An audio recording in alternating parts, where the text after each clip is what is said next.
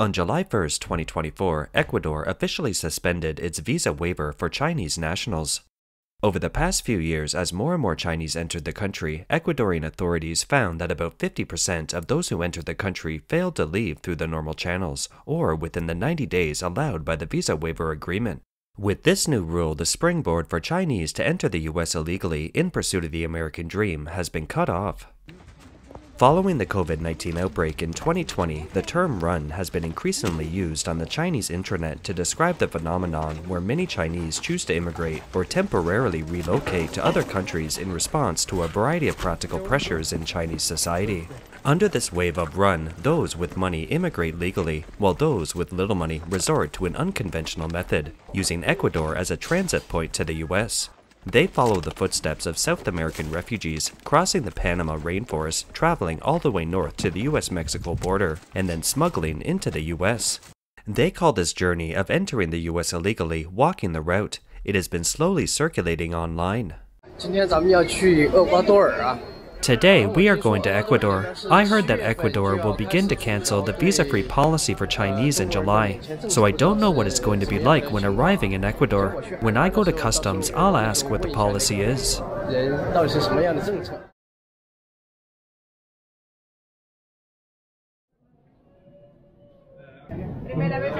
No, la segunda vez.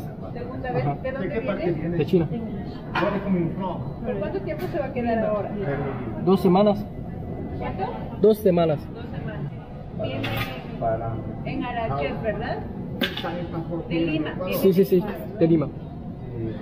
¿Motivo? Para participar en un congreso médico.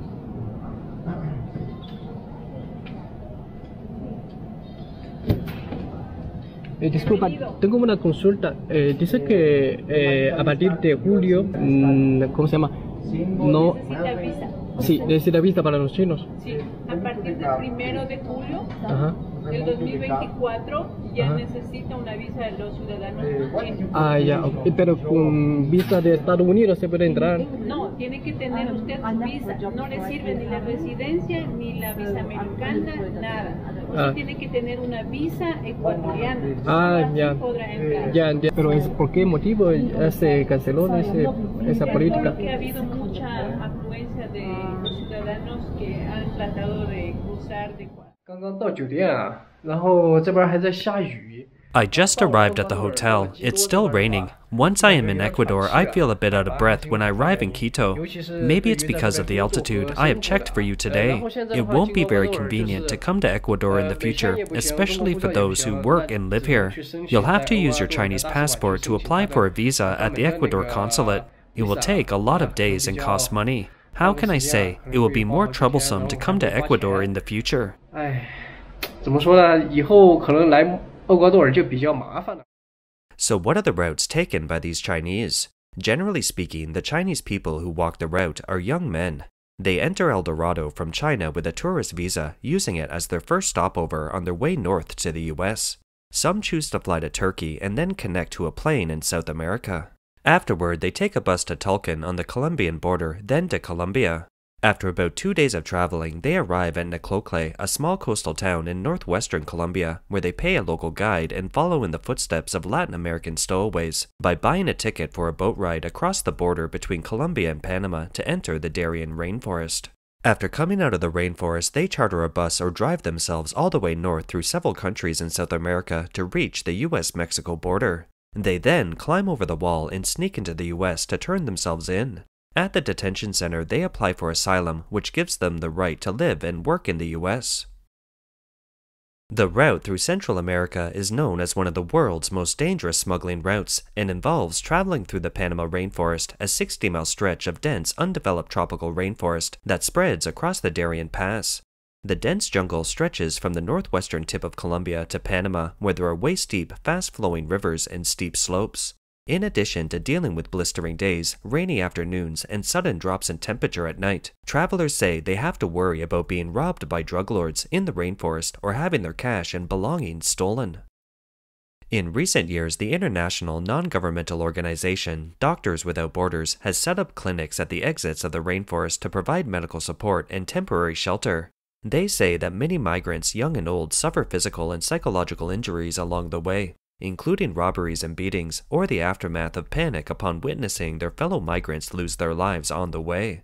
Some female migrants have been sexually assaulted while walking the route, while others have arrived at the hospital with their shoes and clothes already searched, a situation that has become more common in recent years.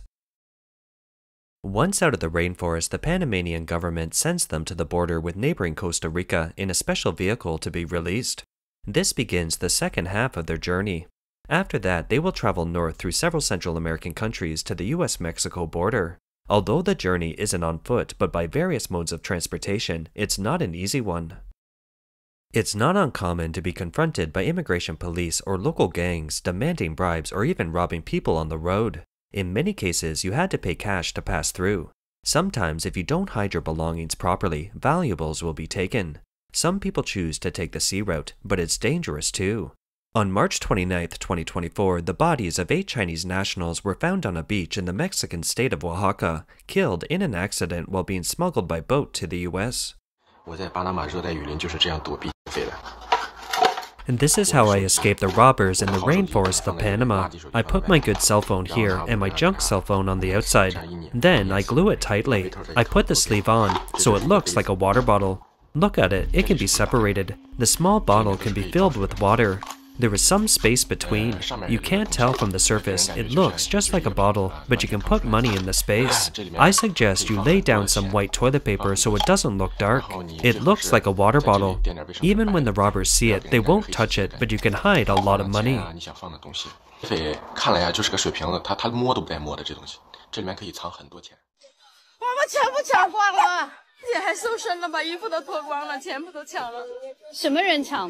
起码是6批人在那里，每一个人带批人，然后你主动的把包全部翻掉，翻掉以后把衣服全部脱掉收，女的一个都不放过。平安就好，平安就好。我现在在这里动不了，撑不了钱，平安，吃饭都没钱。他们说我们现在钱都不敢取，因为有一堆的飞车党在那边等着我们去取钱。钱不敢取。那我们这里能打500吗？这里没有500。有500我可以打500。没有，还必须要包车才。哦，那麻烦了。These Chinese usually spend months or half a year traveling through 9 countries to reach the US-Mexico border. They hire guides to show them the way, then finally climb over the wall and successfully set foot on US soil in Texas. Once in the US, they are arrested by the immigration police. They will surrender and then request asylum interviews as planned. According to US government data, the number of Chinese coming to the US via the south border skyrocketed in 2023. The US border officials apprehended more than 37,000 Chinese nationals at the southern border, 10 times as many as the year before. What makes so many Chinese take the risk of going on a dangerous journey? The BBC interviewed such a person named Ah Long. He told reporters that even though the journey had many ups and downs and dangerous moments, they had no regrets. Ah Long said, "I was very, very excited to set foot on American soil. I had a feeling from the bottom of my heart. I don't know where it comes from, but it gives me a sense of security. You feel like you've been in the air, you're spinning, and then all of a sudden you're on the ground. That's what it's like." The New York Times reported, "These Chinese are afraid that if China's economy deteriorates further, they will become impoverished, and they don't see a future for themselves or their children in their own country. In Xi Jinping's China, anyone can be targeted by the state. If you are a Christian, a Muslim, a Uyghur, a Tibetan, or a Mongolian, you are in trouble.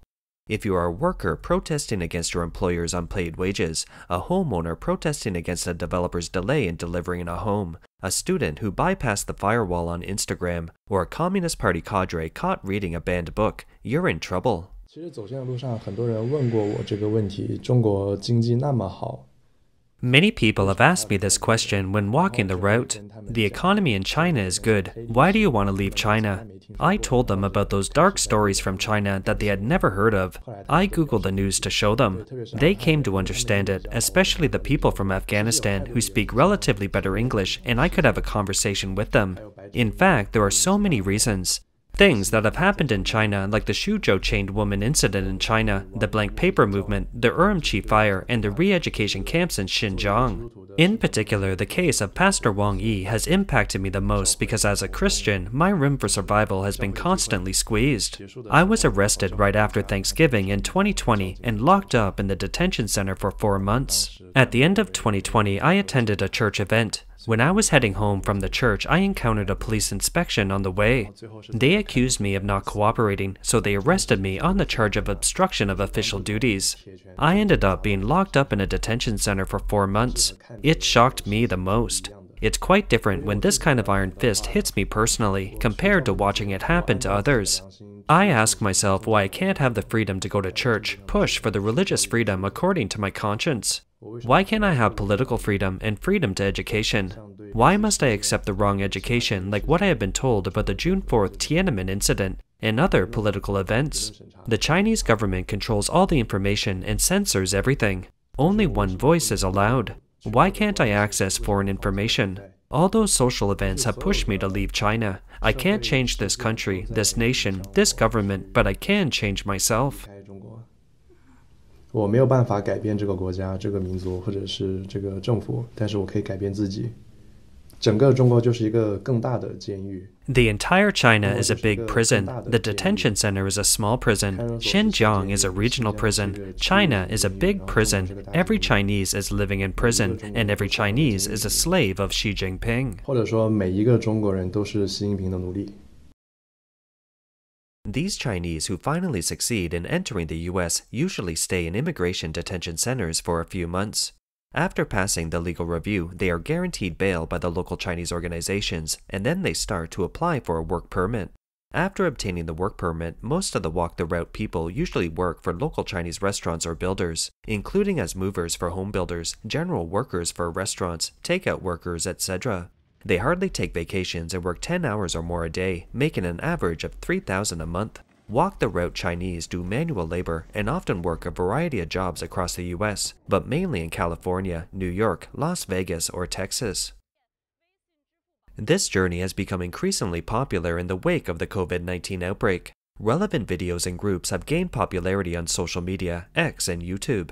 Many people share their experiences of walking the route, even posting bits and pieces of their journeys in real time or asking for help. There are related courses on Douyin, the Chinese version of TikTok, live streaming from people who have walked the route, people specializing in the smuggling business, services to arrange transportation, food and lodging, equipment selling, and various consulting services.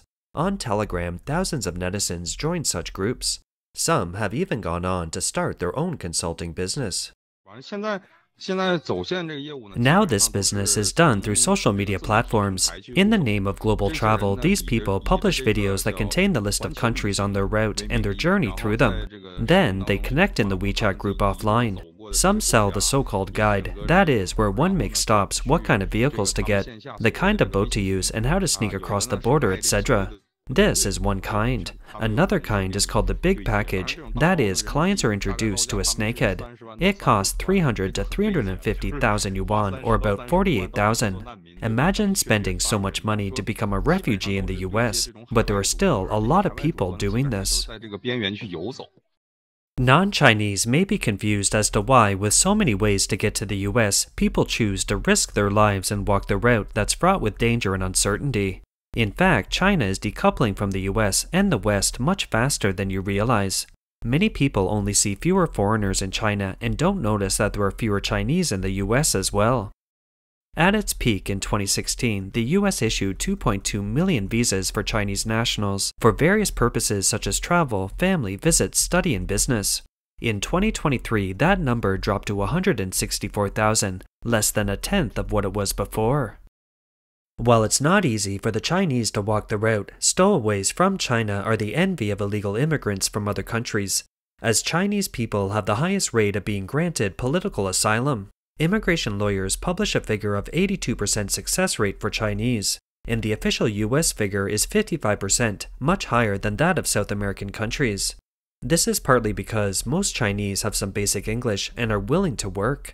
But more importantly, the Chinese government treats its people horribly, and the world knows it. For example, the Chinese people were forced to stay at home without food and can't go to the hospital during the COVID-19 lockdown. They were banned from free speech and get interrogated by the police at will. These are typical examples of political persecution and violation of human rights in the eyes of Americans. So it's easy to convince the immigration court to grant them political asylum.